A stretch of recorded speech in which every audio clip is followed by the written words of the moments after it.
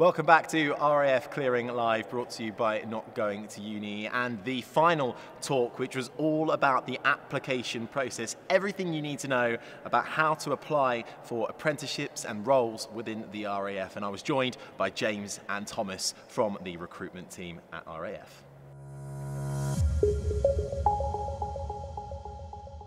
The application process.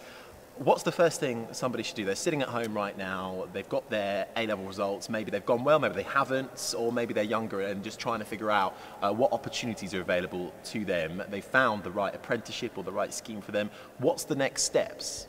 The first and probably the most important thing is get yourself onto the RAF Careers website and have a look and just make sure that you've got the educational qualifications for the job that you want. You might not have got them, got the grades that you wanted today, however there are job roles available regardless of your educational qualifications, from no A-levels up to specialist law degrees, doctorates and stuff like that. So there's a good spread. That would be your first real port of call, is get yourself on the RAF website, make sure you've got what you need for the job role you've chosen. If you haven't, there's almost like a little tool that you can go through to say, here's my educational qualifications and my sort of hobbies and interests, and it almost matches you to some job roles as well. So yeah, the RAF website is the best bet to start with. Okay, so that's quite handy if it matches you and gives you a specific maybe hints as to what might suit you.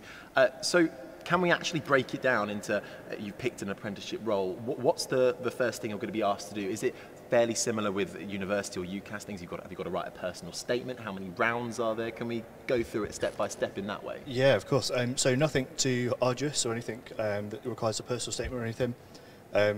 We'll send you a number of requests for information, so things like your national insurance number, or just basic pieces of information that we need to collate your application, really. Once we've got all of those, we'll invite you into the careers office, give you a bit of a presentation, explain to you the length of the process, what you can expect from the process, how to prepare for different elements of it, including the interview and the fitness test. And we'll also likely put you through your aptitude assessment the same day. Sorry. The aptitude assessment itself, it's 6 short psychometric tests measuring different parts of your cognitive capacity, essentially. Some are verbal reasoning, there's numerical reasoning. A couple of them are geared more towards technical trades, so if you're interested in any of the engineering branches that we have apprenticeships for, there's electrical and mechanical comprehension tests too.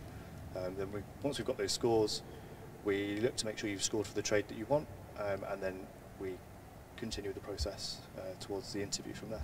Have you got to be already quite fit before thinking about joining? So normally from starting your application to getting you to the fitness test takes around about 3 to 4 months. So on the RAF website we do have a guide to fitness that's geared over a 12-week program. So really if you start your application and start that fitness program, if you're already at a base fitness level, i.e. you can walk up a couple of flights of stairs and you're good to go, you can follow that 12-week program and get to where you need to be, hopefully at the first attempt. If you're not successful at the first attempt, we can get you back in 6 to 8 weeks time, and that's generally sort of people that don't pass at the first attempt do get through at the second attempt once they've had that rehab session. Oh right. Program. So Thomas, coming back to you, is there a lot of assistance then along the way with prospective applicants and helping guide them through the process at the same time, or are they left a bit on their own for their own devices? No, so every applicant is assigned their own recruiter, so that recruiter is available via phone, email, instant message on their application portal to get in touch with any questions or concerns, anxieties they might have throughout the process. Would you encourage people to, if they're applying to the RAF, is that something that requires their sole focus, or are they able to also look around at other places as well? Or is it so intensive that actually, if you're going to do it, it needs to be all in or not at all?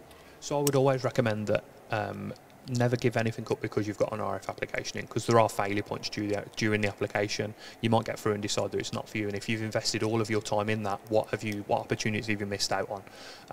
So we get it a lot with year 10 and 11 students that come through with applications about, I'm not going to go to college, I'm just going to join the Air Force, and it's not a case of just because you've started an application doesn't mean you're going to get a job. So think about the what ifs. At any point you fail a medical, you fail your fitness test, what's your backup option, just to keep yourself going on the straight and narrow, so to speak. Yeah. For more information, head online and search RAF Careers, or you can go to our website, notgoingtouni.co.uk. I've been Harry Benjamin. I'll see you next time. Bye-bye.